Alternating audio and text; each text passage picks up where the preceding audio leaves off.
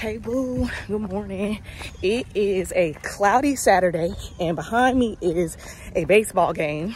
We're currently at gymnastics and I decided to get my run in today. It's only gonna be 30 minutes because this is supposed to be my rest day. I missed my rest day because I took an impromptu rest day on Wednesday, I want to say, and because I had some stuff going on. Y'all, stuff is just going on. The going on is stuffing. So let me just, one of the going ons is like, you know how like you have a weekend and if you don't, it's okay, where you pay all the bills are paid, but there's nothing left over.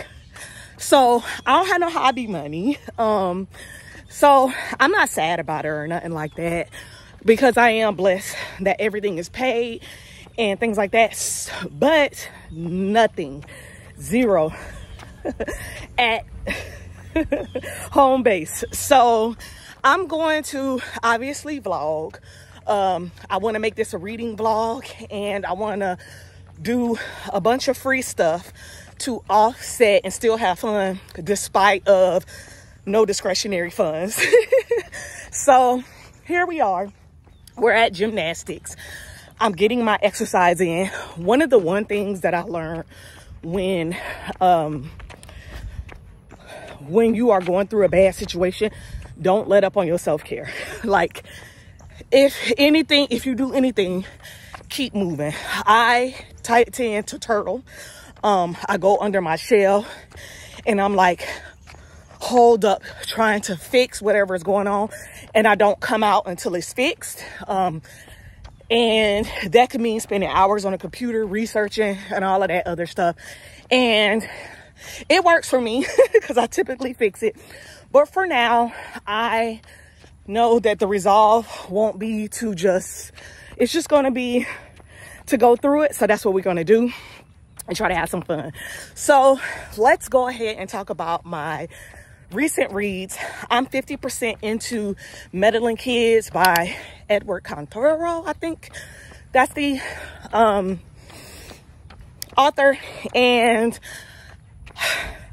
I'm not really enjoying it, so I put it down. I haven't picked that one up in about a week. This one is kind of a Scooby-Doo retelling. So it is a story about 7 meddling kids who solved a mystery, I want to say back in the 70s, and the mystery really wasn't solved. And so one of them, the badass of the group, is getting the band back together to solve the mystery. I love getting the band back together type stories. But I don't know what it is about this one that I can't seem to want to read it. It's, to me, unnecessarily vulgar, which I can deal with cursing and sex talk and stuff like that, but it's just unnecessarily vulgar because you kind of want it to be a bit more whimsical, because it is a Scooby-Doo retelling. So I was like, I'm gonna put that one to the side. So I am right now about 85% into The Beast's Heart, and that's by Leaf Shallcross. I am tandeming it, reading it with the physical book and the audiobook. The audiobook is narrated by Jim Dale, who narrates Harry Potter, and that just gives it such a beautiful experience. I am consuming it with my eyes because it's just such a beautiful, lush, and whimsical story that I really don't want to end. So it's taking me longer because I don't want it to end. So what it's about is, it's a Beauty and the Beast retelling, and it's told from the perspective of Beast, because you hear a lot of Beauty and Beast retelling type situation, and it's told from the Belle-like character. Well, this one is told from the perspective of Beast. There is some minor deviations from the plot, but they are minor to the overall story. So we are following Beast. I can't remember his name, right after the start of his curse. So Beast has been cursed and he doesn't really remember. He just knows that he's in his mansion and now he's a beast, and a fairy cursed him because it sounded like he just wasn't a good person. So it is in first person. So we are in Beast's head, which is good for me because we really get to know and understand Beast. And we're getting a lot of character development from Beast. And I love that for him. So long story short, Belle, her name is Isabeau in this story, her father pimped her out to Beast and Beast has kept her. But the deal in this story is that she only gets her for a year. He only gets her for a year and is to return her back. Well, he's fallen in love with her. And I'm at the part of the story where the year has passed and now she's back. So I do plan on finishing this story today. I will wrap all of that up at the end of the video. So I got a few things planned for this weekend. I am going to do this. I want to stop by Whimsyland. It's a little fairy tale house not too far away from where I live. And all of these years, I never knew it was considered a museum. So hopefully I can take you guys with me. Then tomorrow, I am going to do community yoga at the Safety Harbor Market. That is free and is donation based. But honey, all I can donate is a loving kindness meditation. So I'm going to give that a try. And then I also have an interview at Bath and Body Works for a seasonal job. I know I probably won't be making no money, but I want to experience it. And literally it's part of my bucket list to work at Bath and Body Works. So I'm excited to see how it goes. They're willing to work with me to work only one day a week. And it was beautiful because they actually offered me the job and the manager told me to apply, and she's been trying to get me to apply since July, and she told me I needed to apply in September. I did, and 3 days later I got an interview. So I'm excited for that. I think it's coming at the right season in my life because y'all know my channel is Bath and Body Works, and I can't wait to share that with y'all. Also at the end of today, I have book club at the library, and the book is You Can't Sit on My Furniture in Your Outside Clothes by Phoebe Robinson. And y'all think I read that book? No, I didn't crack it open, but in efforts not to turtle like I typically do, I'm still going to go to book club and enjoy. So I'm going to take y'all with me, probably sit, not get too much footage. But yeah, so I got a jam-packed weekend. Obviously I'm going to cook and clean and do some meal prepping, and I'll see y'all in the next clips.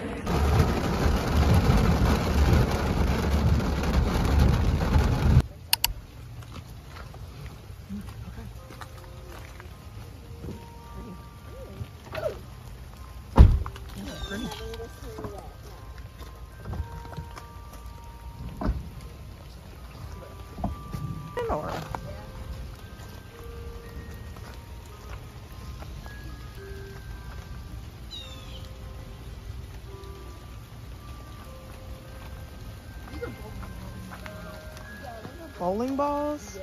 Where do they come from?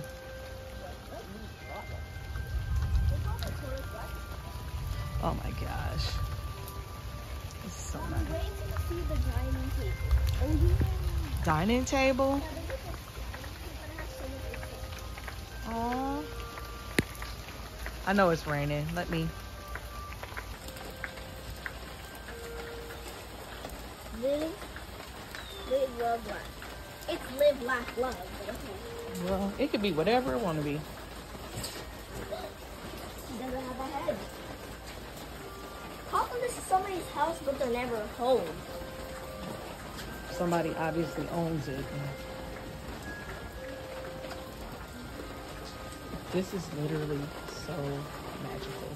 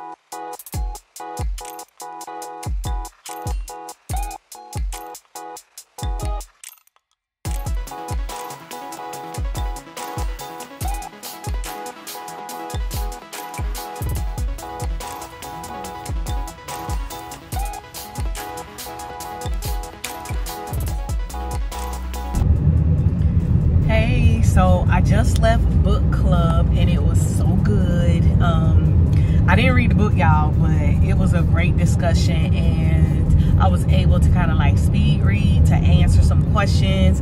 But the fellowship is what was the key. So my husband used to say that fellowship is power, and it is. So girl, let this be a reminder that if you are in a book club and y'all having a meeting, even if you don't read the book, go to the book club meeting.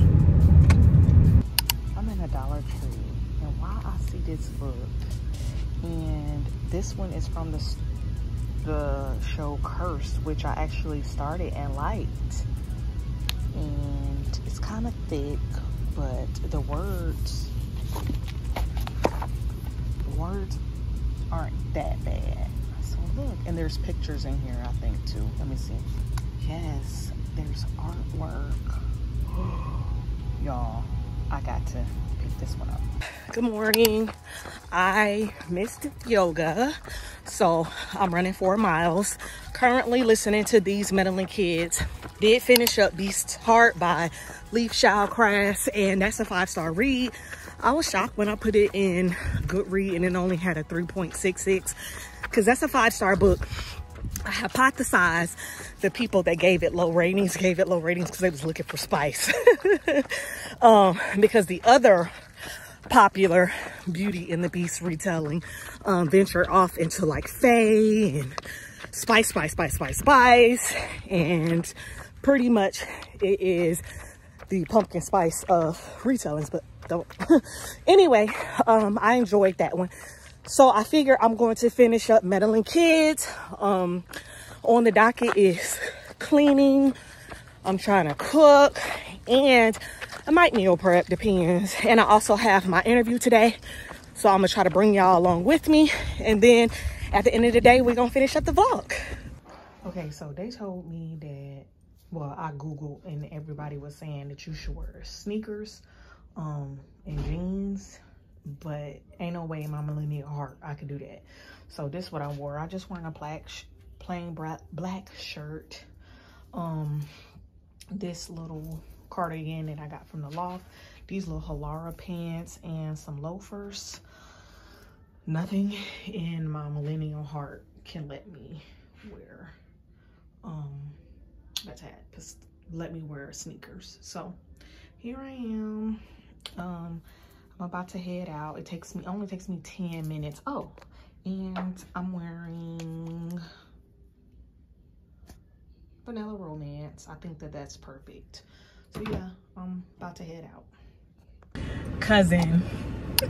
So I went to the interview and I was there, and I was just like standing there, and the lady that was supposed to be interviewing us wasn't even there. So now I'm like second guessing myself, like, oh my God, did I write down the wrong date? Did I like get it mixed up? But then I was like, no, because when she asked me about my interview, I specifically told, because she wanted me to do Thursday at 2 p.m. I was like, well, no, I'm working during the day and I can't. So then she was like, well, what days are you available? And I was like, I prefer Sunday. So then she was like, let me schedule something on a Sunday because I can do a group interview. So then I had went in the store on Thursday and I was talking to someone about my interview, and she was telling me that she knew that they was going to interview me, and she put in a good word for me. And she was like, yeah, it's going to be 2 or 3 of y'all. So I went to go in. When I was in the store, I noticed there was another girl, and she looked pretty young, and she was at the order pickup station. She was just like standing there, and I was like, oh, well, I'm sure she not in an interview because she had on ripped up jeans. And she actually had on exactly what Google said that you wear to a Bath and Body Works interview. She had on a black shirt, she had on some jeans and some Vans. It says you should do that, or Vans or Converse. So I just can't. So it made me feel so old, y'all. Oh my God, I feel so embarrassed that I have on slacks and a sweater, and it just really shows the difference in age. So the manager, who's not a hiring manager, ended up having to interview us, and it was literally 2 questions.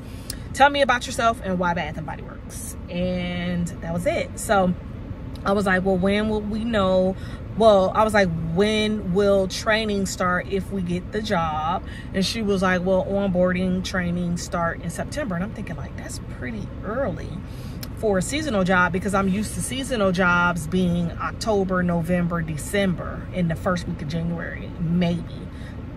So I don't know, I might have bit off more than I can chew. But I did specifically say in the email, I'm not willing to go over my 1 day. There's about 3 weeks during the holiday seasons, the week of Thanksgiving, the week of, and the 2 weeks of Christmas, that I'm willing to take on somebody else's shifts. But yeah, I'm fine. So I'm here with my cousin. What's up, y'all? We went to my other cousin's house, Grandma house, to pay some respects to her. So yeah. I'm just here with her. And we got snacks. And yeah, we don't need to be eating, but it's never gonna hurt nobody. Just one little spoon. I just done went too far, as usual. They went too far. Same what it is. I'll stay with you. One little spoon. My cousin putting flowers on the grave. I'm trying not to get her booty. Ain't that type of video. Okay. There you go. They eating her up. Oh my gosh, it's so bad. Cousin, let's wrap up this vlog. Thank you for coming along with me for this weekend where we experienced a weekend in my brokish life. Now, let me not say that, because I'm not going to speak that. However, thank you for going along with me while I tried to have some fun and enjoy my life, even though the finances wasn't financing. So in this vlog, we read The Beast's Heart, and this is by Leaf Shallcross. This is a Beauty and the Beast retelling told from the perspective of Beast. It is pretty true to the story that we know and love, but some of the adaptations were changed a bit, but the overall arching story was the same. I gave this one 5 stars. I consumed this one with my eyes and listening to the audiobook, which was an amazing experience, as it is narrated by Jim Dale, the guy who narrates Harry Potter. So this was a wonderful, clean Beauty and the Beast retelling. And if you are in the space to read a fairy tale retelling, this is a beautiful atmospheric read that you won't forget. Also finished up Meddling Kids, and this one is by Edgar Contero, and I gave this one, unfortunately, 2 stars. It was just very hard for me to continue on with the story because it was hard for me to connect with the characters. I did consume this one with both my eyes and the audiobook, and the audiobook really wasn't doing it for me, but it wasn't horrible. So this is a Scooby-Doo retelling several years after children solved a mystery when they were 13 years old. Life has happened. Some of the members have been incarcerated, and some of them, unfortunately, met their untimely demise. But this is like they decided to get the band back together to solve a mystery that really wasn't originally solved. So yeah, it sounds like it was a good premise, but I struggled with the pacing. I felt like it just continued to go on and on and on again. I struggled with the fact that the plot seemed to need, the plot should have been shortened by 100 pages, and I struggled with how unnecessarily vulgar it is for a Scooby-Doo retelling. So I did not necessarily enjoy this one, but it was on my TBR, and I'm glad to report that in the last week, I have read 3 books that I checked out from the library, which is awesome. I also got to link up with my cousin. My other cousin, I didn't get any footage of that. And so I got to see some family and support one of my cousins. I went on an interview for Bath and Body Works. I'm hopeful that I got the job, and I did some fun, enriching things like go to the library and go to book club and go to a local place that has been on my list forever. So yeah, those are the things that I did this weekend. I hope that you enjoyed this vlog. Let me know what you think about it. Love you. Until the next one. Bye.